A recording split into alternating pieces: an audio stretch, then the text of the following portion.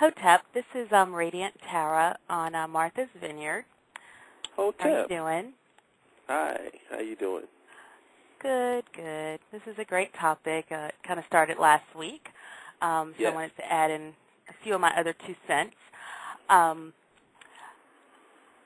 not going to, bash any black-owned businesses because we know there are plenty of bad ones out there, but there are lots of great ones out there as well. I find because right now, where I'm located, I do a lot of business on the Internet, and so I try to work with as many black-owned businesses on the net as I can, and they're really, really great. I mean, there's some bad ones, but a lot of times you get really fast turnaround. You get your products in 3 days. You order on a Sunday night, and, they're Right. to you by Wednesday. So there's some really great businesses online and also, brick-and-mortar businesses. What I find to be some of the problems that a lot of black-owned businesses, people who want to start, businesses and they happen to be black, is sometimes they lack a business culture. Maybe they didn't go to business school or they didn't kind of maybe have their original job experience to start in a corporate structure where they receive specific training on customer service and, timelines, deadlines, things of that nature. So I think that some of that is sometimes the problem.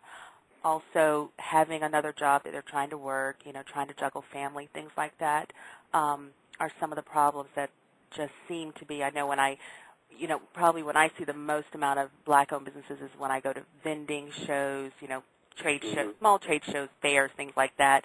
I see people with no business card. They'll have little flyers, printed on regular paper, done in one color, black ink, something Right. they did last night at, Kinko's or, just some print shop.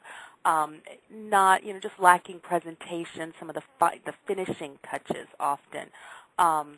So what I wanted to do is give a list of, unfortunately I couldn't find any black-owned sources where they could kind of outsource some things, but I think a lot of people still aren't really Internet savvy. Like they don't know where to get resources on the cheap. Just they don't know where to get business cards from. I mean, business cards are pretty cheap. They're very easy. Right. Postcards. I mean, just some things that are just lacking that can really make your business look a lot better than I do see, in particular when I'm seeing the vendors and those kinds of things where, so I wanted to just give a list of some of the businesses that I've done business with that I know, turn around very quickly. Unfortunately, like I said, they're not black-owned, so don't shoot me. But they will help you have a better-looking business. From print work, I mean, you can get full-color printing these days. Cheapest one I get on a daily basis almost, free ads for some kind of discount, if not free, is Vistaprint. Probably for, I don't know, maximum $10, you can get yourself a round of, 250 to 500 business cards, and sometimes you can get them for free, but they might charge you an extra $7 or $10 for the premium, deal. Very, very good. I mean, definitely it's a way to start. Used them. Yeah, I've once used you them before. use them. Also, your postcards. They do postcards. I mean, full color. Art-worthy postcards. I've seen artists, who need to have a nice little gallery showing or, something really quick. I mean, you'll get their stuff in like a week. And it's something that you won't be ashamed to have, full color. One other big thing that I find, with the returning of the phone calls, some of those things that will really make you seem more professional if you do have a full-time job. I believe in like virtual assistants. And it's not an old concept. I mean, people have always had, administrative assistants, but virtual assistants for a small business owner is like really, really key and very important. And they don't cost a fortune. Some of them will be very expensive, but I've worked with companies that range from about $7 an hour to up to $30 an hour. Once I worked with someone who was $40 an hour, and she was no more worth her 40 than the person who was in the $15 an hour range. And so I have 2 companies that I recommend that I've worked with, and they are really, really great. One is called GetFriday.com, and they're in that, just depending on how many minutes, how many hours you will commit to them, they can be as cheap as like $7 an hour up to, I think, about $15 an hour.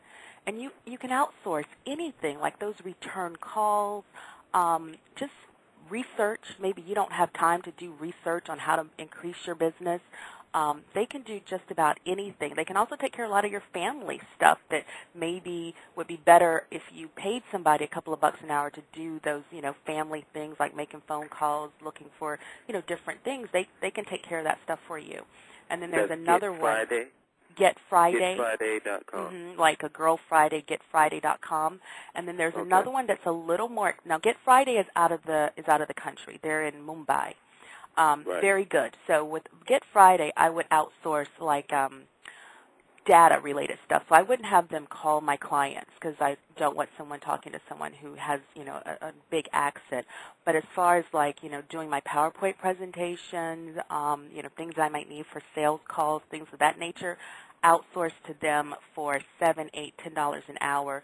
Those people, they work really fast, and you can look like $1 million with their help. And then for a U.S.-based virtual assistant company, and they're in the $20 an hour range, longerdays.com. They're out of Charleston, South Carolina. Longer? And Longer Days. Longer, gaze? G-A-Z? Days. Nope, like daytime days. D-A-Y. Oh, that Longer Days. Okay. Mm-hmm. And so that's your American, point person. They no accents. They're stateside, and they can do anything under the sun. Just your imagination is your only limitation on what you outsource to a virtual assistant. And you might only be spending $20, $30 a month. I mean, you don't have to have these big contracts. So, you might only be, I think with Get Friday, sometimes I might only spend like $20, $25 to operate my business and to deal with, hundreds of clients. So I highly recommend those two companies for outsourcing and just helping maximize your time. And then two other companies that I recommend is Guru.com and Elance.com. And they also will help. You can, like if you have, for websites, if you need an inexpensive website built, before you try and deal with, some relative who can put up a page for you, but it's going to look crazy because you don't have a good eye yourself. Those two companies, you go on and you can, it's kind of like sort of like a bidding, like you put what you need. And it can be anything from websites.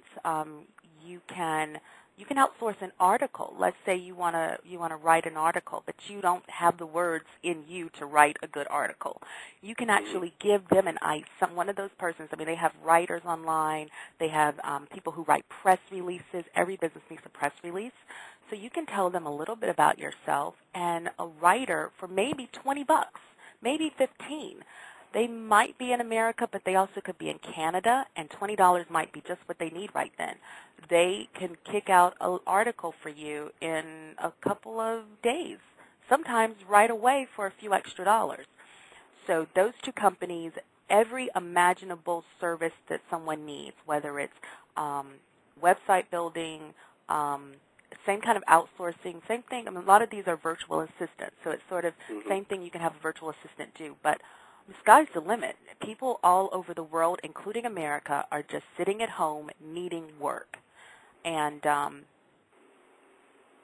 I think it's just a really great way for black-owned businesses to tap into being able to do more business, figure out how to do things a little smarter, not have to do it themselves. I mean, instead of blowing our money on a lot of stupid stuff, spend $50 extra a month to build our businesses in a really smart, sound way, so that we can present better than we have been presenting, because there are a lot of good black businesses out there.